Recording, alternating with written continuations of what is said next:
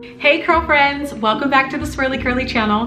I'm Keziah Dama, CEO and founder of SWIRLYCURLYhair.com. This channel is all about making natural hair easy, and in today's topic, we are talking about 4 hair type measurements that you must know for defining your naturally curly hair. This is gonna help in so many levels because the more that you know about your hair, the more you know how it reacts to products, and the more you know how it's gonna react to styling, you're gonna be able to have better hair. So I'm so excited to dive in these with you. But before we get into it too deep, I just wanna let you know, if you're still struggling with your natural hair, you gotta come to my free masterclass that I'm hosting this week. This week, we are hosting a masterclass on moisture.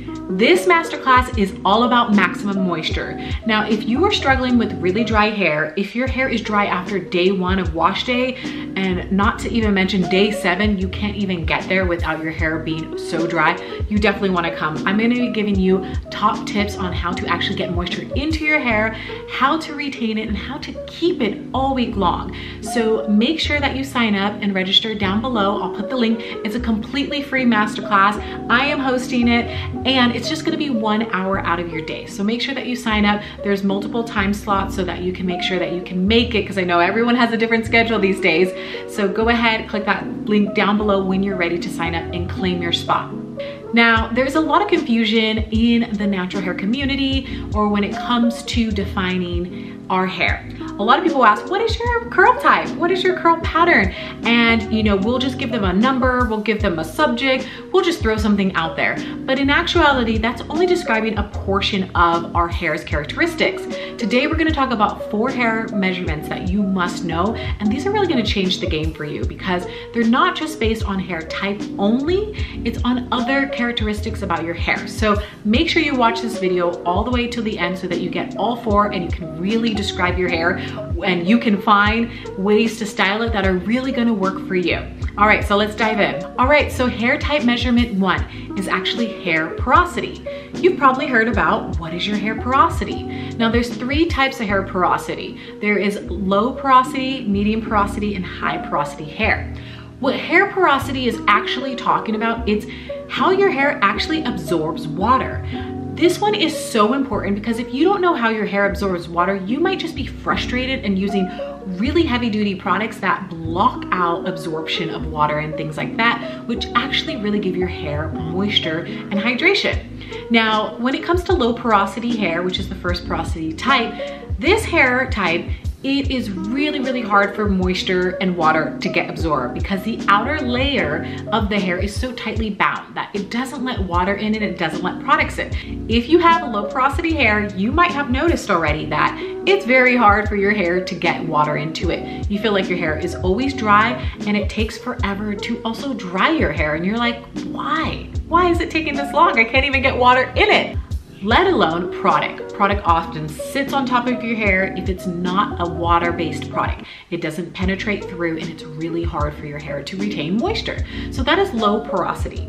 Medium porosity hair doesn't have a problem taking in moisture and also letting out moisture. It really can balance itself out really well, so medium porosity doesn't have much of a big problem. Now, high porosity hair can have a problem as well because the thing about high porosity hair is that the cuticles are open so much that water and moisture and products can get into it really, really fast, but it also seeps out really fast. So there is such a big problem when it comes for high porosity hair to also retain moisture and also have hydrated hair. So low porosity and high porosity hair have the hardest time when it comes to managing water and moisture into their hair.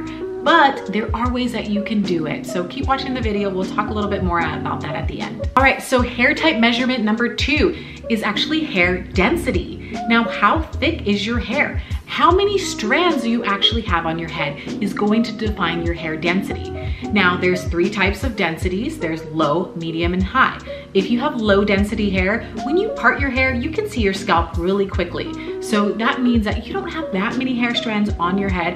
And of course, sometimes people who have low density hair wish they had thicker hair and things like that, but there's ways that you can style your hair to create more volume and have it look like you have a lot more dense hair. And I'm sure you already guessed that medium density has the best of both worlds. Now, they don't have too much hair and they don't have too little hair. They have just the right amount of density for their hair. So if you part their hair, it parts pretty easy, but you cannot see the scalp immediately. So medium density, hey girl, you got it going on. And that brings us to high density hair. Now, high density hair has so much hair on their head that they really struggle to maintain it. They have a hard time parting their hair, and of course, wash days can be a lot longer. So if you have high density hair, just make sure you section your hair on wash days. This really helps to control the hair so that you're not getting overwhelmed with so much hair on your head. Hair type measurement number 3 is hair thickness. What hair thickness is how thick your individual strands are. Not how thick your hair is altogether, how thick your individual strands are. And there's 3 types. There's fine hair, medium hair, and thick hair. Okay, so for fine hair, you have a really hard time not having your hair break. So fine hair often breaks a lot easier, especially if you put a lot of friction on it. So it's really important that you make sure that you are so gentle if you have fine hair strands. I myself have fine hair strands, so I have to make sure that I'm very gentle with my hair. Now there's medium hair strands. Of course, this one has no problem when it comes to their hair. They often can do a lot of things to their hair. As long as they don't overdo it, they're okay. So making sure that you're taking care of your hair, you're gonna be fine. And of course, thick hair strands. I mean, who wouldn't want thick hair strands? Although some people complain about having such thick hair, and what they really mean is they have really, really thick hair strands. So when it comes to styling and things like that, it's kind of harder for them to manipulate their hair. But nonetheless, thick hair strands, it's easier to retain length and things like that. All right, so the 4th and final hair type measurement is curl pattern. This is the one you guys have all been waiting for because curl patterns are so fun. But here's the thing about curl patterns. There's 4 different types of curl patterns. We'll go over each one. And I just wanna let you know, when it comes to curl patterns, the curlier your hair is, the more breakable bonds that your hair is going to have. And what that does is that it's easier for your hair to break. So there's things that you can do again to help so that your hair is not breaking, your hair is not dry and stuff like that. But let's go ahead and dive into the curl patterns. So here is a chart of all the curl types that are out there.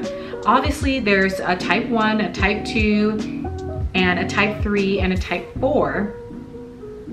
Now type 1 isn't curly, it is straight hair, so we're not gonna worry about that one too much. Type 2 is more of the wavier curly types, and these types also have to watch out for a lot of the things we've talked about so far in this video. Now type 3 hair and type 4 hair, like I said, are curlier and they're gonna have more breakable bonds. So it's really important that we dive a little deeper into these curl patterns so that people can understand how they can eliminate those problems. So when it comes to type 3 and type 4, you'll notice that there's an A, B, C after the hair type. So you can even categorize yourself down even further. And a lot of people will have multiple hair types on their head. So you can have a type 3C and a type 4A on your head, and that is totally okay. In fact, I have a lot of hair types on my hair. You might not be able to see them today, but I run through type 3 and type 4. Now, here's the thing with these hair types. Hydration is key, water is key, and also water-based products are key. The reason I recommend water-based products because, as we know from going over this video, hydration is actually water. Moisture actually comes from water. So why not put water-based products on your hair that are also gonna go and hydrate your hair?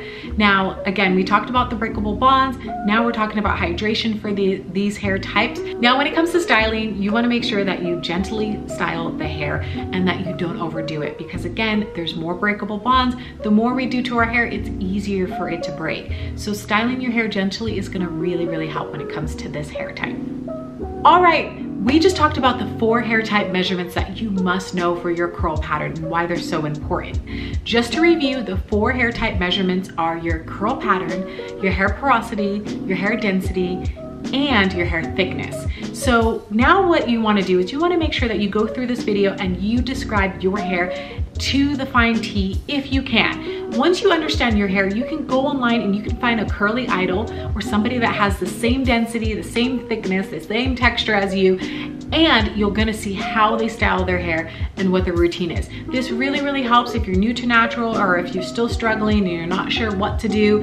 do this exercise because it's really, really gonna help. And if you haven't already, make sure that you sign up for my Moisture Masterclass and you come there so that we can talk about all things moisture and we can dive really, really deeper on other techniques and tricks that you can do to get more moisture to your hair.